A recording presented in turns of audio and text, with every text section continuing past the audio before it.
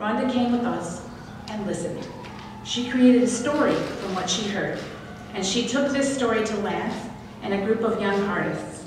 Together, they brought the themes and ideas from our story to life with drawings and digital graphics. Today, we're here to unveil this visual story that they created together.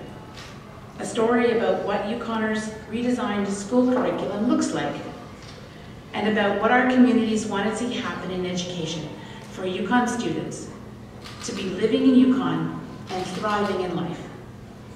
Yeah, so I have a group of folks who work with me at the department, and we had visited British Columbia to see what some of the districts there were doing around the new curriculum. And some of them had attempted to do visual representations of what it looked like. And my team thought that would be a really good thing to do for the Yukon.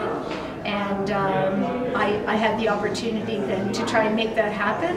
And I knew right away Rhoda Merkel would be the perfect storyteller to pull together the story. It was harder to figure out how to visually show the work. So as your previous question mentioned, there were many different medium that we could have chosen to express the artwork, and in the end we settled on drawings.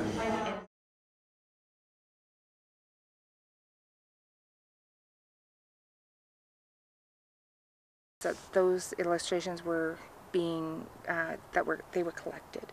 One is throughout the year, just at different places where we were. Where I had went and asked permission or got some ideas about what it meant for people to live in Yukon and thrive in life. So that was ideas that came from the REM in Faro in May and Hain Whitehorse Elementary students. So there's some illustrations there that we got inspired by. And also the second place is with the youth of today, with Lance and the kids at the Youth of Today Society. So all the illustrations are being done by the youth of Yukon, which is what we really want.